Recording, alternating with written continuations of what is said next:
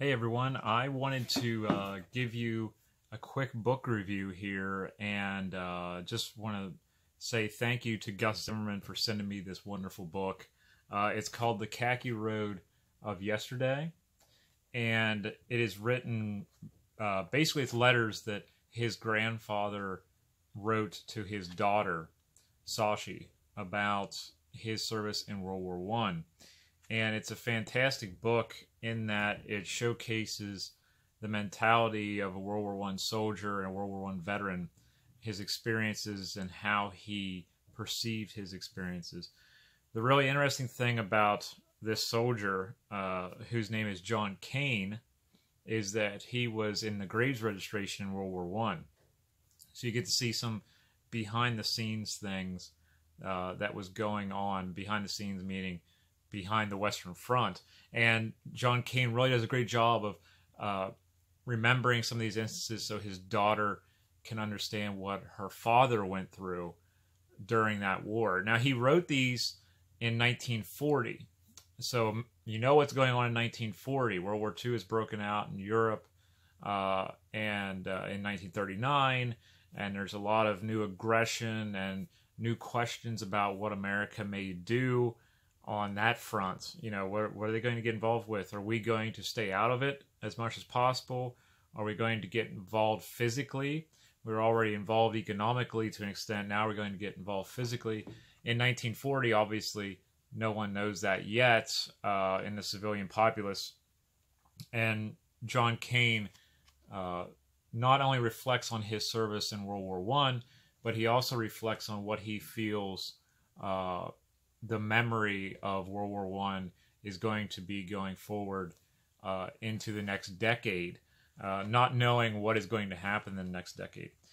The great part about this book is it's very readable. There are parts of it that are very relatable too. You know, the longing to be home and friendship and comradeship and kinship. And that really strikes a chord with me that I really enjoy in this work. It's kind of like if you've ever read like a daily devotional or something like that, where it's short stories and then you can move on to a different one. It's kind of like that. So you can actually read like one chapter of this a day, and it's like 3 pages, if that's all you want to read. But I found that it's very readable, and you know, it was one of those things where I started reading it and I was like, well, what's he going to say next about something else? And what was his feelings about this? Maybe he'll say it in the next letter or the next thing to his daughter. I think this is a very important book for not only you, the reader, but also you, if you have gone through an experience that you want to write about to your children or to nephews and nieces or to some oral history program, because it lets you know that your story is important and there's other audiences out there who will appreciate it. His daughter gave permission for this book to be published, and I want to thank Gus Zimmerman again for sending this book to me. It's a fantastic work. It is slightly over 170 pages. I think it's 177 pages. You can find it on Amazon. Again, The Khaki Road of Yesterday. There's a passage, though, that I want to read out of it. And we're going back to 1940 in America, thinking about what's going on overseas. And this passage really struck a chord with me because it talks about basically veterans and what they thought of what was happening. And it just really struck a chord with me. And it says, he wrote to his daughter, "The great sore was opened in 1914. Pus flowed for 4 long years, and we thought the wound had been healed. But the seepage continued. And as I write this little story for you now in 1940, the flow has increased. Yes, in some respects worse than the times I relate to you. It will be to your generation and to those you bear to guard against this cancerous flow. Our boys who rest beneath the scattered soil of France, wearing the uniform of the country they loved, call to you, but they are not beckoning us to come and share the strange soil of distant lands where they are resting. They must wonder at times at the similarity of the fine and noble phrases of 23 years ago that carried them across the sea, and their resurrection again today. They see history repeating as surely as the sun will rise again from the darkness of the night to shine upon the hollow ground above them. They watch in silence the skeletons of 1914 to 1918 awaken from their long slumber, dusted off and dressed again in noble motives for the salvation of mankind. They heard all this long ago. They died that democracy might live throughout the world, that no more should warlords, crazed with power and the lust for blood, march against civilization. They, the dead, have fulfilled their mission. But we, the living, somewhere along the line, have failed miserable to carry on. They might well ask why the spirit of democracy has faded faster since the signing of the Versailles Treaty than in any like period of our times, and why leaders more wicked and bloodthirsty than the ones they knew were all allowed to become powerful enough to throw the world into gasping convulsions of horror again. That is an amazing passage, amazing set of writing.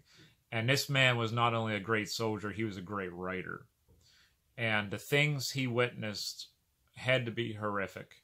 And burying those men in France, setting up those cemeteries in France, and then thinking about their sacrifice 22 years later, 21 years after he buried them, it just had to be a tremendous strain on him. Perhaps writing these things to his daughter was a way for him to self-medicate. It was a way for him to get it out, and it was a way for him to shed light on not only what he had done, but the struggle that he went through mentally to come to grips with the fact that new things were happening for bad reasons in the continent that he went to help save democracy. It's a fascinating book. It's really great. I love reading these kinds of books. Now, with memoirs, I want to warn you, with memoirs, you can sugarcoat things. I'm not saying he did. What I'm saying is when you go into any memoir, I want you to not only have that memoir, but have some other form of background with that era, because he's writing to his daughter. Someone else could be writing for a different reason. Someone else could be writing to clear up their name that they think was done wrong, even though records show otherwise, etc. So memoirs are dangerous in that way, in that they can be seen as covering up things or just cleaning up things because the audience that person is writing to may not want to hear the darker sides of combat. That is not to say that John Kane did that. I'm not saying that in the least. What I'm saying is go into memoirs and be fascinated with them, but also understand the larger narrative going on with them. Now, again, Gus Zimmerman sent this to me. I want to thank his family for doing so. This is staying on my shelf with my World War I books because it's fascinating. I am fascinated by graves registration because I like to understand how we handle our dead, how they're remembered, how they're memorialized.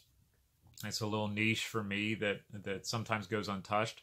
So John Kane's story really resonated with me in that regard. Again, you can find it on Amazon very easily. If you go on there, you can look it up, get your copy. I'm sure that the Zimmerman family would love for you to purchase this book. And again, it is not only a great read, but an easy read. You can read it probably in 2 or 3 evenings and you're done. It's a very great monograph to have, and I thank the family again for sending it to me. Thank you for your lovely note that you sent with it.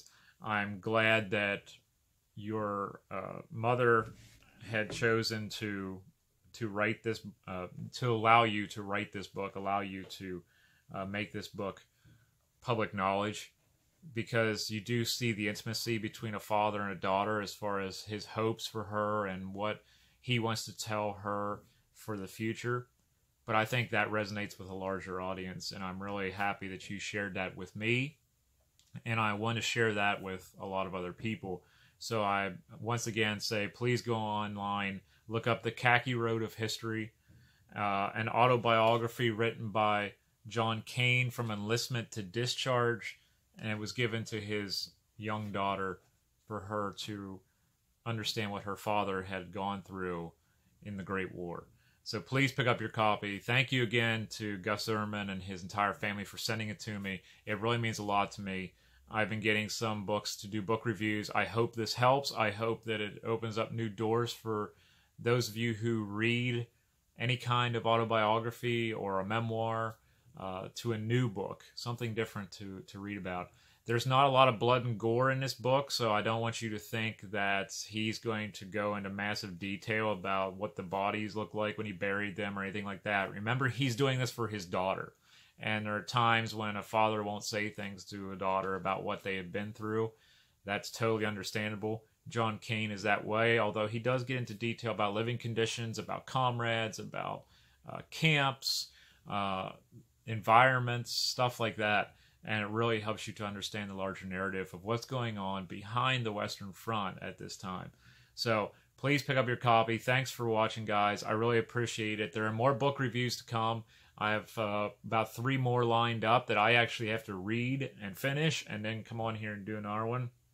I'm going to link all of this to you in the section underneath this video, so please take a look at it. Thanks for tuning in, guys. I really appreciate it. Take care.